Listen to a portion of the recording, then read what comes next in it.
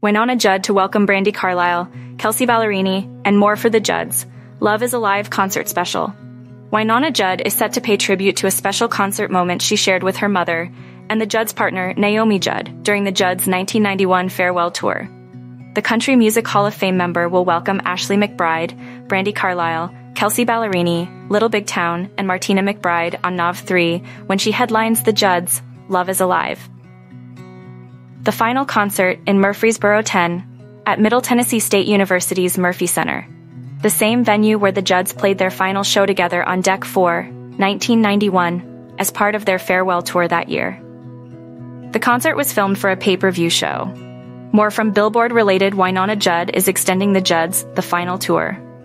Additional special guests are still to be announced. The event will also mark the largest concert to take place at the Murphy Center, since the Judds held their final show together at the venue nearly 31 years ago.